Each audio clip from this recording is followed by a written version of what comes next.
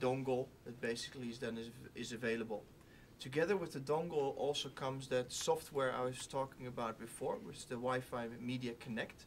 And actually, yeah, how many people at home have the TV on while they're sitting and doing their emails on the couch, like we are sitting here?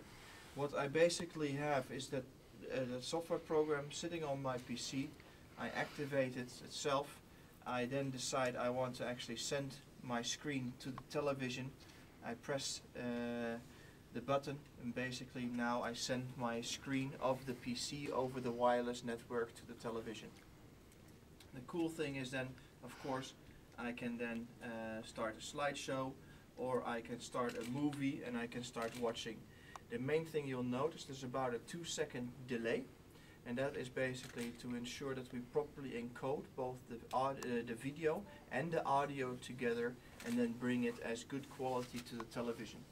The key thing here is then it's not a tool to have a wireless desktop to do work, because there's always you have that delay. That's not what it's designed for. It is purely designed to use your PC as the rendering device, yeah, for a video or for pictures, and to wirelessly transmit it to the television to watch it on the large screen and have the audio coming out of the television or the surround sound system, etc.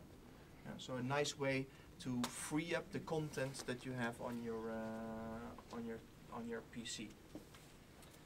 We move